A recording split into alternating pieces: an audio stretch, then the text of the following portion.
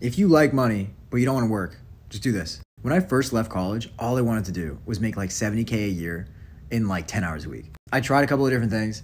The only thing that really worked for me that I knew I was going to be good at was freelance copywriting. If you have the skill of freelance copywriting, you have the ability to get paid $2,000 a month for about 2 to 3 hours of work a week. The math works out where if you want to make $6,000 a month, which is $72K a year, that's about 6 to 10 hours of work a week. All you're doing is writing emails and maybe little blogs for companies that you like, and they just pay you to do that no matter how long it takes you. You can do it remote, you can do it at a coffee shop, you can do it in the park. And if you're only working 10 hours a week, that can mean you work 2 hours a day, or it can mean you work 2 days a week. It is the ultimate time freedom vehicle if you want to make money with less time. I teach a free class on this. Pull up to that, I'll give you the sauce. But if you're a decent writer, like a B- level writer, you have basic social skills and you have an Instagram account, that means you can do this.